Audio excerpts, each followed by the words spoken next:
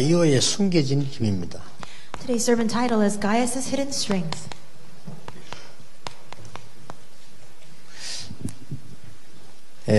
오늘 그 그룹 연합이 지금 모이고 있습니다. Today we have our United Joint Service for our group. 그렇다면 도대체 우리 다락방에서는 어떤 전도 운동을 한단 말이냐는 걸 여러분이 캐치를 빨리 했어야 되겠죠. And if that's the case, you must quickly catch on to what kind of evangelism movement Darakbang is aiming for right now.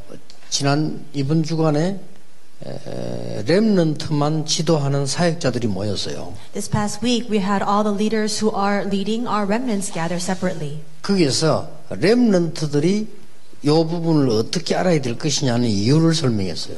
And in that place, I explained the reason why remnants must understand certain things. 다음 하요 집회 때는 이 우리 평신도와 많은 중직자, 교역자가 이걸 어떻게 알아야 될 것이냐를 설명할 겁니다. And during the upcoming Tuesday conference, I will speak about how our pastors and church officers and other people, appointed people, must understand this as well. 오늘 여러분에게는 산업인으로서 간단히 지금 이해해야 될 도대체 이 기도의 5가지 그 이유가 뭐냐 하는 겁니다. Then simply put, as business people, what are the 5 reasons of prayer? 그리고 도대체 21가지 삶에 대한 이 이유가 뭐냐 하는 거죠. And what is the reason for these 21 life essentials? 그리고 도대체 그 9가지 그 포인트는 뭐냐? And what exactly are these 9 points? 그리고 서밋은 뭐냐? Then what is the summit? 20가지 전략은 뭐냐? And what are the 20 strategies? 여기에 대한 이유를 여러분이 알고 계셔야 되는 거죠. You need to know the reason behind these things. 도대체 기도 속에서 감사를 찾아란 말은 무슨 말이냐 이 말이에요. What exactly does it mean for us to discover our thanksgiving within prayer? 대부분 사람들이 상처에 걸려 있어요. The majority of people are clinging to their scars. 응답 못 받는 게 아니고 절대 못 받습니다. It's not that they can't receive answers. They will absolutely never be able to receive answers. 성공해도 망합니다. Even if they do achieve success, they'll fail in the end. 상처는요 영적인 암이에요. It's because scars are like a spiritual cancer. 근데 대부분 사람들이 갖고 있더라니까. But the vast majority of people are inside of this. 기도 시간을 만들어서 말씀을 묵상하라는 이유가 뭡니까? What is the reason why I say to set aside a time for prayer and to meditate on the Word?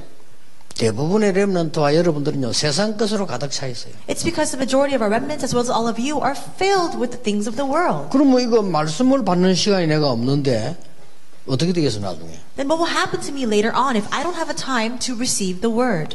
도대체 하나님을 향한 집중의 이유가 뭐냐는 겁니다. What exactly is the reason why we must concentrate on God? 집중할 수 없으면 아무것도 성공이 안 돼요. If you can't concentrate, you can't succeed in anything. 분열돼요. It's because everything becomes divided. 아무것도 안 돼지니까 집착해요. And because you can't do anything, you become fixated. 그리고 집착이 심해지면 중독돼요. And if that fixation and that obsession becomes even stronger, that becomes an addiction. 집중이 따라 저래 중요한 겁니다. 누구를 향해 집중하느냐는 겁니다. That concentration is very important, but the question is, what and who are you focusing on? 그러면 이 시간을 가지게 되면 치유가 일어나요. If you have this time, healing will take place. 내가 치유하는 시간이 있어야 됩니다. 내게. We need to have a personal time of 그건 healing. 기도예요. That's prayer. 그리고 뭡니까? And what else? 이제 하나님의 말씀이 그냥 말씀이 아닌 내 삶과 균형을 이루면서 미래가 보이는 거죠. God's word is not just a simple word. It comes into balance with my life and I'm able to now see my future. 균형을 이룬단 말은 미래가 보이는 겁니다. What does it mean to maintain that balance? That means that now you're able to see the future. 그러니까 뭐 해야 될 거냐? 그건 말이 안 되는 소리예요. And so the question of asking, well, what should I do? That's a nonsensical question in some 그리고 regards. 막 몰아간다. 그거 틀린 거예요. And just pushing forward whatsoever, that's 기도 안 wrong 한다는 also. 확실한 증거거든요. That's clear 그래서 evidence that you're 실패하는 not 겁니다. praying. That's why people 그래서 우리 fail. 한국 사람이 일본 사람 왜 졌냐? 일본 사람들은요 한계를 가지고 10년, 20년, 30년 아버지 하든가 아들은 이렇게 합니다. And that's why are 우리 Korean people 일본인들 집니다. overcome? Or why are they overcome by Japanese people? Because Japanese people, they focus on something for 10, 20, 30 years. They pass it on to the next generation and so on. 우리 한국 사람들 막 설치되잖아요. But Korean people, there's no planning. 그리 집니다 나중에. We just do whatever we wish at that time, and that's why we lose in the end. 여러분이 렘넌트 가르쳐도 여러분이 갖고 있어야 됩니다. And that's why as you teach the remnants, you too must possess this. 21은 뭡니까 도대체? What are these 21 things? 우리가 지금 다른 걸로 각인돼 있다니까요. We are imprinted with other things. 우리는 지금 이 창세기 3장, 6장, 11장으로 각인돼 있고 뿌리 내려져 있다니까요. We have the imprints as well as the roots of Genesis 3, 6, and 11. 체질돼 있어요. That's our nature. 그래서 그리스도로 각인시키자는 겁니다. That's what we're saying. We must become imprinted with Christ. 그래서 하나님의 나라로 뿌리 내리자는 We 겁니다. must be rooted in God's kingdom. 그리고 오직 성령 정인으로 체질을 바꾸자는 겁니다. And we must change our nature as only witnesses of the Holy Spirit. 138. That's 1, 3, 8. 알아듣겠습니까? Do you understand? 여기에서 12가지 삶이 나오는 거예요. Inside of this, the 12 lives come out. 12가지 삶이 뭡니까? What are those 12 모든 lifestyles? 성공자는 12가지 삶을 살고 있습니다. All successful individuals are living these 12 lifestyles. 문제는 138이냐 창세기 3장, 6장, 11장이냐입니다. The question then is it inside of 1, 3, 8 or is it Genesis 3, 6, and 11? 모든 성공자는 천직을 발견합니다. 천명, 소명, 사명. All successful individuals discover their divine job and career path. Is it the heavenly mandate, calling, and commission though? 예, 모든 성공자는 정말로 필요한 일 합니다. 당연, 필연, 절대. All successful individuals do what's most needed. It's what's required, what's necessary, and what's inevitable. 모든 성공자는 똑같습니다. 일심, 전심, 치성. And absolute. And it's all the same for all successful individuals. It's one heart, whole heart continuation. 모든 성공자는 발견합니다. 오직 유일성 재창조. All successful individuals discover what is only and the uniqueness as well as recreation. 12가지예요. That's the 12 things. 그게 138이냐 창세기 3장, 6장, 11장이냐 이거라 이 말이에요. But the question then is that inside of Acts 1, 1, 3, and 8 or is Genesis 3, 6, and 11? 12가지 삶이 되는 사람은 이게 나와요. Those who have these 12 lifestyles have this result come out. 24. 24 이 hours. 굉장히 중요한 얘기예요. These words are very important. 12가지 삶이 되는 사람은 24가 나온다니까. Those who have the 12 lifestyles have 24 hours 이 come out. 사람이라야 성공할 수 있어요. Only that kind of person can succeed. 그러면 왜 망합니까? 각인 뿌리 체질 때문에. 그래서 이거 하라는 거죠. Then why are they destroyed? Because of their imprints, roots, and nature. That's why we must take part in this. 도대체 9가지 포인트는 뭘 말합니까? What exactly are we trying to get to the root at when we speak about the 9 points? 소통 말이에요. It's communication. 정말 소통이 안 돼도 성공할 수 있습니다. 나중에 아무것도 안 됩니다. You can't succeed 그렇죠. without communication, but in the end, you have nothing left.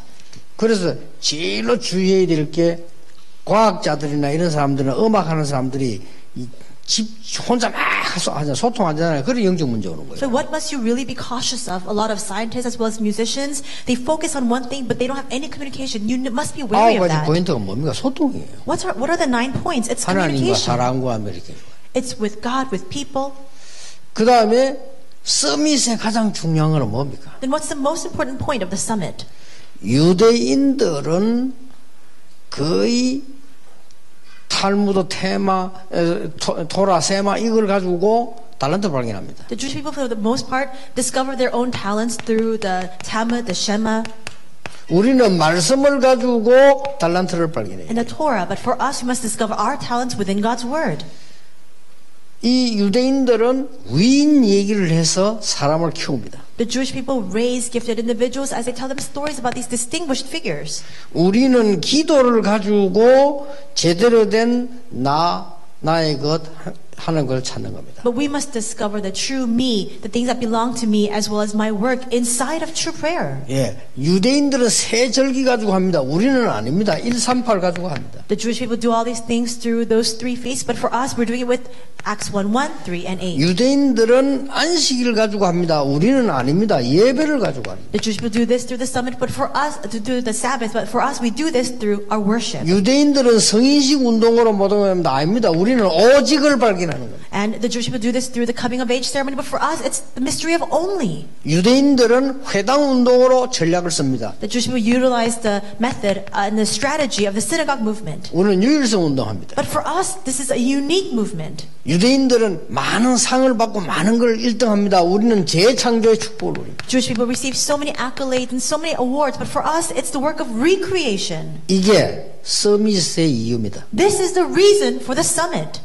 지금 모르면 안 돼요. You must know this. 그래서 이 부분을 가지고 화요 집회 때는 삶을 가지고 한번 설명해 보겠습니다. I'll explain this utilizing our lives through the Tuesday conference message. 이번 주간에 청소년 렘넌트 사역자들에게는 렘넌트에게 전달할 것을 얘기했어요. This past week to the youth remnant ministers, I spoke about what we must now relate to our remnants. 여러분 중직자요 산업인입니다. You are church officers and you are business people. 20가지 전략은 뭘 말합니까? What are these 20 strategies then? 20가지 전략은 정말로 개인, 교회, 사회, 문화, 정치에 하나님의 비밀을 전달하는 겁니다. The 20 strategies is relaying and delivering the mystery of God to the individual, the church, the society, the culture, and politics. 그래서 5가지 기초가 나옵니다. 이건 굉장히 중요하죠. And that's why we have the 5 basics that are so very important.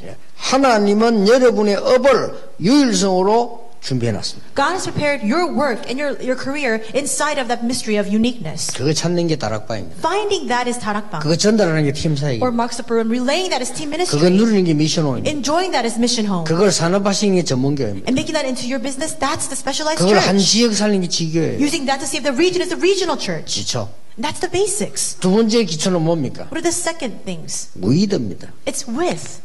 합숙 5가지. It's the 5 trainings, with tab 할 줄 알아야 trainings. 됩니다. You need to be able to be with. 세 번째는 뭡니까? What is the third mystery? 5 시스템입니다. It's the 5 systems. 이게 바로 이제 5 시스템이 전도학교부터 시작해서 신학원이 나올 이게 여러분 사업도 똑같이 일을 파고 들어가는 겁니다. From the evangelism school unto the evangelism institute and so on, your businesses, all of your work must plow in through that method as well. 5가지 미래입니다. And then we have the 5 이 futures. 미래 중에 렘넌트 들어있어요. And inside of the futures, we have the remnants. 요게 20가지 전략입니다. That's the 20 strategies. 이걸 딱 알고 있어야 되는 거예요. You need to be aware of this.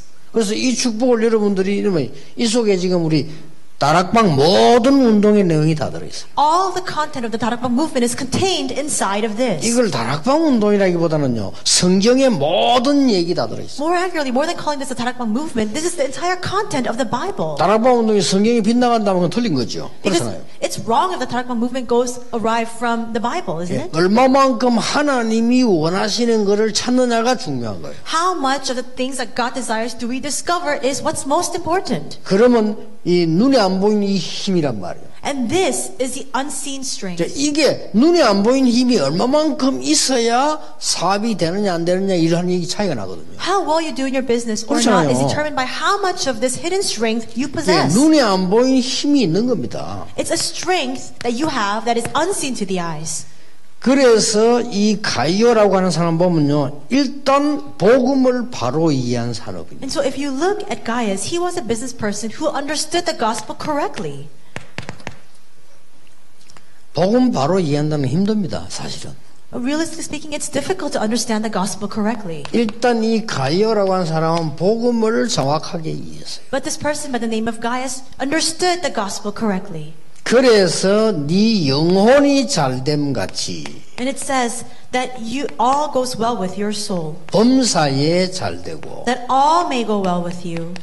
강건하기를 그랬잖아요. And that you may be in good health. 그런데 이런 여러분이 숨겨져 있는 하나님의 비밀도 알면 복음 깨달을 수밖에 없고 복음 아니면 안 된다는 걸 알게 돼요. If you know the hidden mysteries of God, you have no choice but to realize the gospel. And you come to the conclusion that there is no other way save for the gospel. 인간이 지금 완전히 망하고 있잖아요. All people are inside of utter destruction. 그리고 가이오라고 하는 사람은 이제 두 번째 게 중요합니다. And the second thing is also important for this person called Gaius. 이 복음 안에서 나오는 삶이에요. It's the life that comes out from within the gospel. 자, 이 응답은 굉장한 겁니다. This is a tremendous answer. 기도 안에서 나오는 삶이에요. A life that comes out 이 못 from 말리는 prayer. 겁니다. You can't block that. 성령 안에서 만들어지는 사업이라 못 말리는 겁니다. A 이거는. business or enterprise that is created within the Holy 그렇죠. Spirit. It's irresistible. You cannot block it. 그 축복을 하나님이 여러분에게 주셨다 그 말이에요. And that is the blessing that God has given to 그래서 you. 이 사람이요 공생애 때부터 제자였습니다. Already during Jesus' public ministry, he was a disciple. 그 예수님에 대해서 잘 아는 거죠. He knew very well about Jesus. 그리고 사도 요한을 도왔습니다. And he also helped the Apostle John. 그리고 바울을 도왔습니다. And he also supported Paul.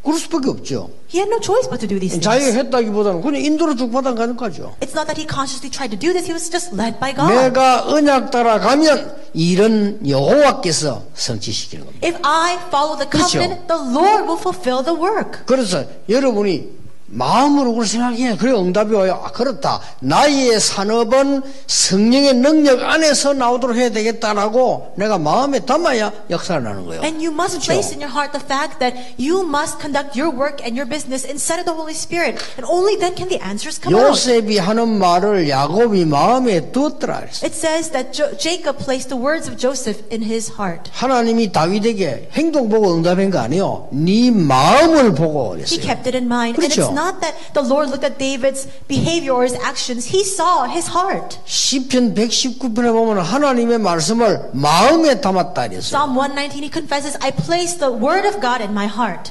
자, 이 가이오는 복음 안에서 나오면서 이걸 누리는데 이제는 완전히 전도 제자의 삶을 사는 거죠. Gaius enjoyed the life that comes out from the gospel. He lived the life of the evangelism disciple. 바울의 숙주인입니다. And he served as Paul's host. 응답을 당연히 많이 받겠죠. So- 전도자들의 식주인. Of course, he received tremendous answers. He served as a host to the evangelists. 모든 전도자들 도울 만큼 응답받았어요. 전도자들의 식주인. He received enough answers to support all the evangelists. 그리고 로마 12장 2장을 보면 가요 팀이 딱 구성됐잖아요. And we see in Romans 16:23 that he had a team. 이거는 뭘 해보자고 팀을 만드는 게 아닙니다. He didn't make this team to try to do something. 팀부터 만들 필요는 없어요. There's no need to form this team first. 가이오가 하는 일을 보고 감동받은 사람이 하나 될 수밖에 없는 거예요. People who saw the work of Gaius and were inspired by that had no choice but to come together and form a team. 이게 여러분이 지금 앞으로 받아야 될 축복입니다. These are the blessings that you will come to receive in the future. 여러분이 지금부터 쓰임을 얻는 가장 중요한 거 하나님과의 소통. Starting now, the very important matter for you to have that, to receive the answers of God is to have communication with God. 그 다음에 여러분이 두 번째로 가장 중요한 게 사람과의 소통. The second very important part is to have communication with people.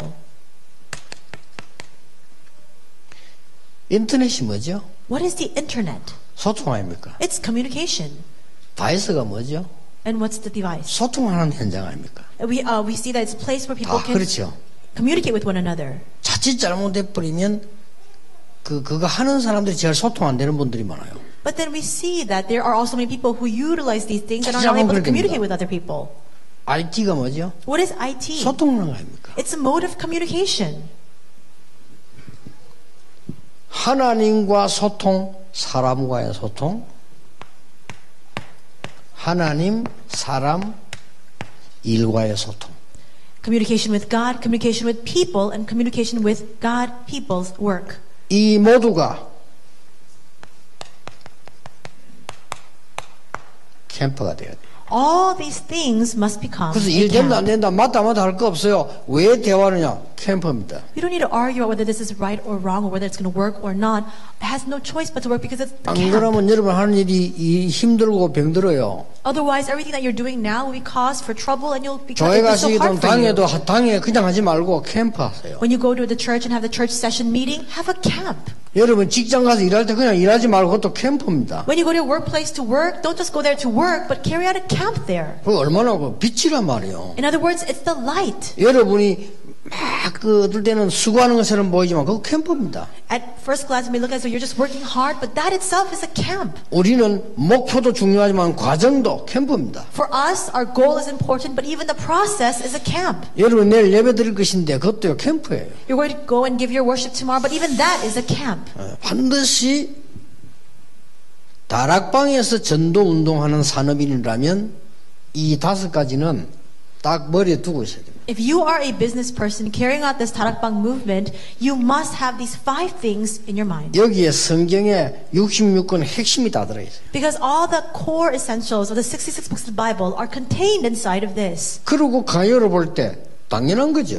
When you look at Gaius then from that standpoint, it's rightful. 그러면 가요를 쳐다볼 때 당연할 뿐만 아니라 이 응답은 여러분에게도 있는 거예요. It has no choice but to be this way, but then you also come 그렇죠. to realize this 있는 answer 겁니다. has already been given to you as 그리고 well. 이제 하나님의 계획 따라 만들기만 하면 돼요. So now just follow after God's plan and make this. 이게 소통입니다. It's communication. 이런 축복을 산업인 여러분들이 정말로 누리게 되고요. 지금 이게 가요 그룹 전체 우리 모든 산업인 그룹들이 이 축복 누리게 되기를 주 예수 이름으로 축복합니다. I bless your name in Jesus that all of you, as including all of our different groups in our Gaius group, will come to truly enjoy this blessing. 기도하겠습니다. Let us pray. 예수 그리스도의 은혜와 Now may the grace of our Lord Jesus Christ, 하나님의 크신 사랑과 the great love of God, 성령님의 역사하심이 the working of the Holy Spirit, 이 시대 살릴 산업인들을 위해 by the heads of our business people who will save this age, 가이오처럼 응답을 누릴 산업인들을 위해 upon our business people who enjoy the answers like Gaius, 하나님의 말씀을 담고 가는 산업인들을 위해 upon our business people who are taking with them God's word, 지금부터 영원까지 be both now 항상 함께 계실지어다. and always forevermore. 아멘. Amen.